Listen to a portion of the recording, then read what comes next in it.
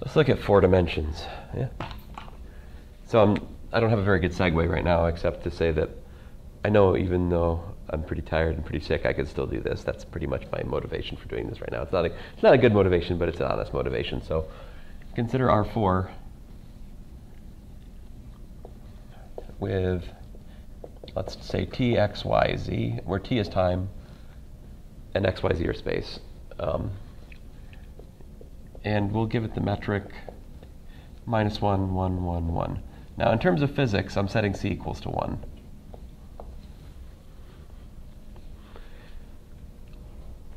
So, let's see here. How can I say this efficiently? You could look at the work form of the electric field, right? The work form of the electric field will just be E1 dx plus E2 dy plus E3 dz. You can look at the flux form of the magnetic field. That will be B1 dy wedge dz plus B2 dz wedge dx plus B3 dx wedge dy. Now here, the electric and magnetic fields are both functions of space and time. So if I take an exterior derivative here, it also involves a time derivative. What would the exterior derivative, so exterior differentiation,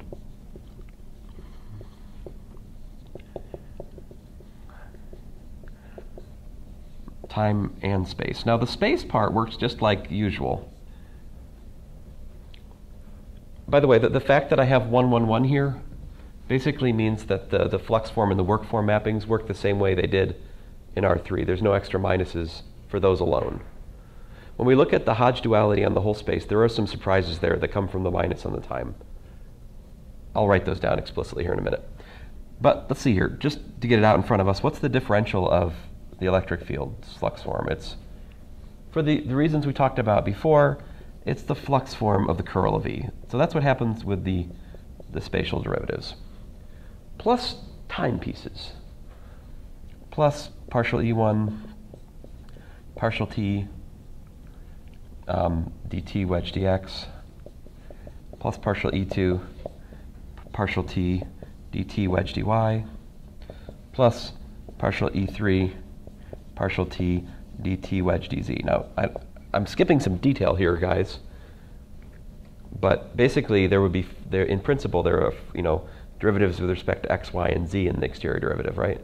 But those follow the same pattern we looked at before in R3, and those collapse into this curl term. But there's also time derivatives, which I've written explicitly. There they are.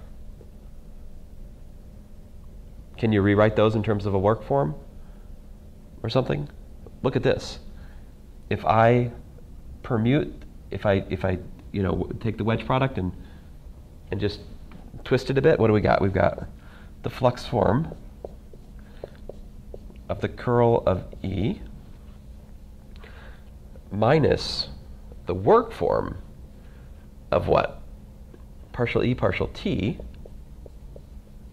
wedge dt.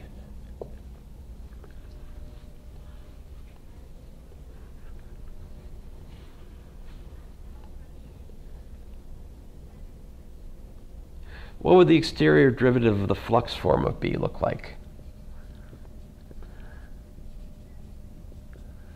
Well, first of all, we have the term we talked about before in 3 dimensions. We have the divergence of the magnetic field times the volume form, dx wedge dy wedge dz. But then I also have time derivative terms. I've got like partial b1 partial t dt wedge dx. I've got what? Plus partial b1 partial t dt wedge dy wedge dz.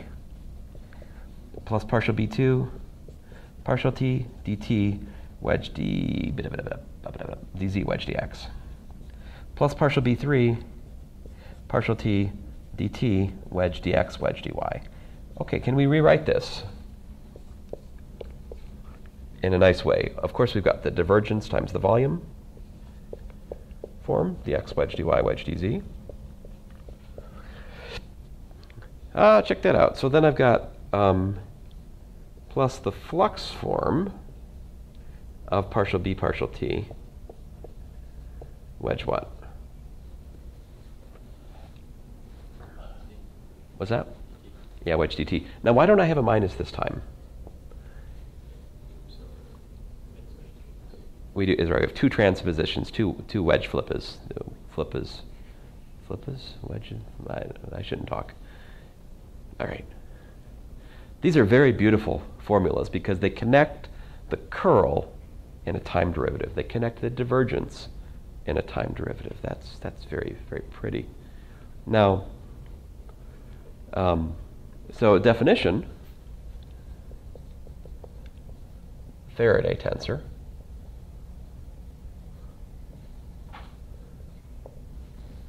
Which is actually a two form.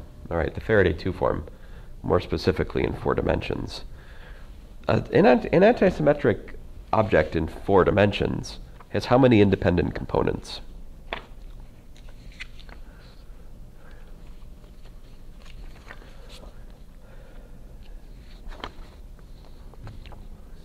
Six.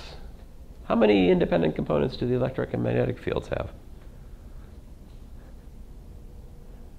6. That's right. And there you have it.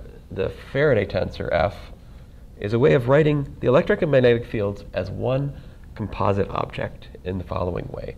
It's the work form of the electric field, wedge dt,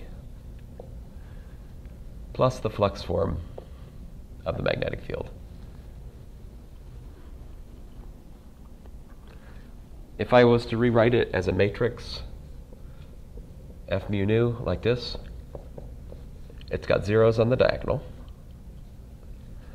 and it's got minus E1, minus E2, minus E3 up here, E1, E2, E3 down here,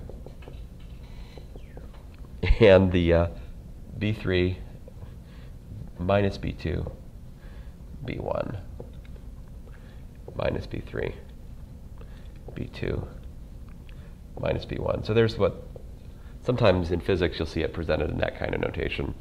But in terms of differential forms, it's just that beautiful thing I wrote right there.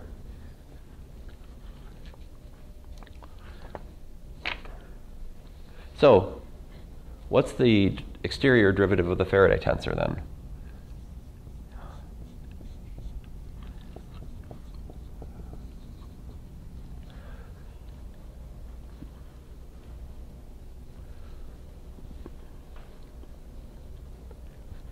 Apparently, it's d of omega e wedge dt plus the exterior derivative of the flux form of the magnetic field, right?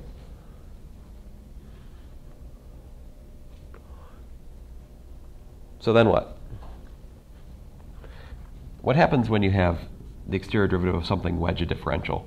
Basically, you can pull the differential out because the differential wedges, d of dt is 0 because d squared is 0 again. So we just have d omega e wedge dt plus the differential of the flux form of b. Hey, but we worked those out. What is d omega e? D omega e is, well, okay, so this piece we can neglect, right? Because that will wedge with dt to be 0. What are we left with? We're left with the flux form of the curl of E, wedge dt. And then, okay, well the differential, okay, we got all this stuff here, right? So we've got the divergence of B times the volume form dx wedge dy wedge dz. Then what? Plus what? Plus the flux form of the time derivative of the magnetic field, wedge dt. Aha! So we could rewrite this, because the flux form is an isomorphism. That's the flux form of the curl of E plus partial B partial T, wedge dt, plus the divergence of B, dx wedge dy wedge dz.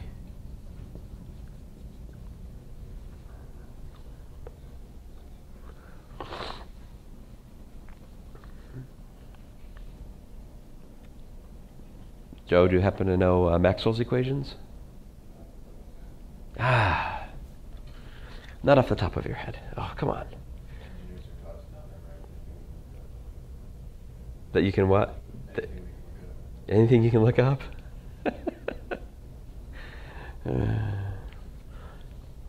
Well, these are the fundamental equations of your discipline. I think. Maybe I'm wrong. Maybe. Really?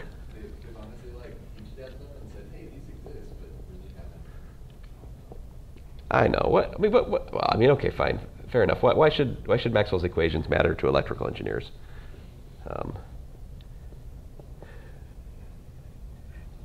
Sorry, I'm sorry. I have. There's a certain arrogance that it's from my youth. I was raised by physicists, and there's a certain feeling we have about engineers sometimes. And well, I mean, you're just playing to my certain prejudices. I'm sorry, but I'll try to behave. So these are Maxwell's equations. I mean, I said something so horrible on the other day. I have to actually go edit it out. Like I can't post it. Yeah.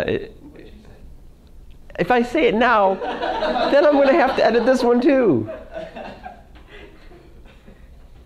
Was it a comment about business calc students?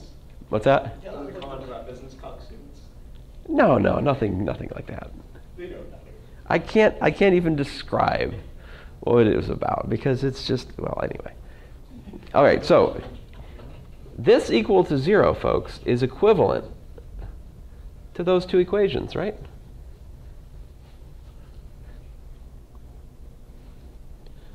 The single exterior derivative equation has captured 2 of Maxwell's vector calculus equations.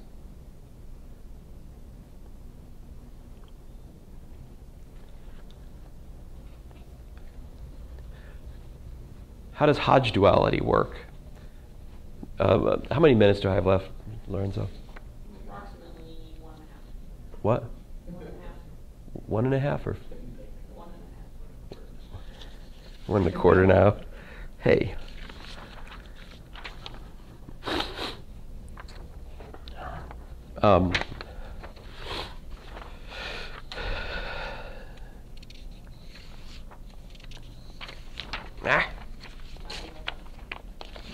Hey, stop that. Don't do that to me. So, the Hodge dual of, 1, for example, is dt wedge dx wedge dy wedge dz. The Hodge dual of dx wedge dy is equal to minus dz wedge dt. The Hodge dual of dy wedge dz is minus dx wedge dt.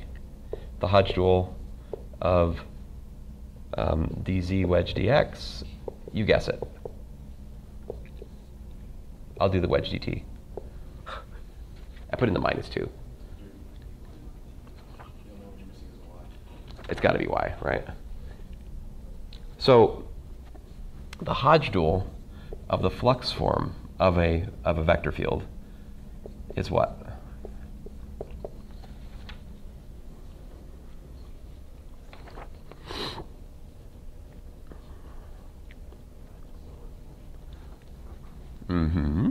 It's minus the work form of the vector field wedge dt. There's a similar relation. There's a similar relation for the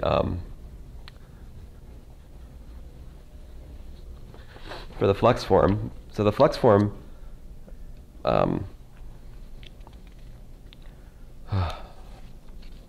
sorry, energy dissipating. Where'd that go? Come on. What's that? A lot like my time? Yeah. There's no time for us. There's no space for us.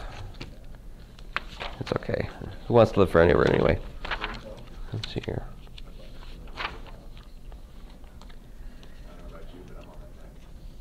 So to get to it,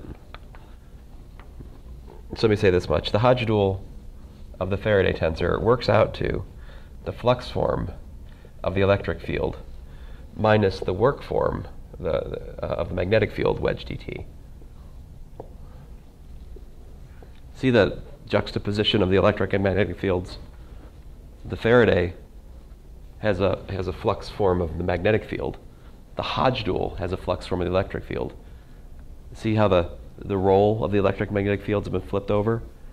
So when you look at the differential of the Hodge dual, you end up with something about the curl of B, the partial derivative of the electric field with respect to time, and the divergence of the electric field.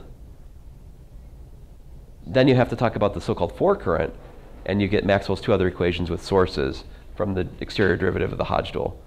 I'll talk more about this some other day. I have a homework problem that you guys can work out that has like the rest of this story, but I've actually done a fair bit of your homework right here, I think, by doing this. I mean, at least this thing here, this is part of the problem. I haven't posted that problem yet.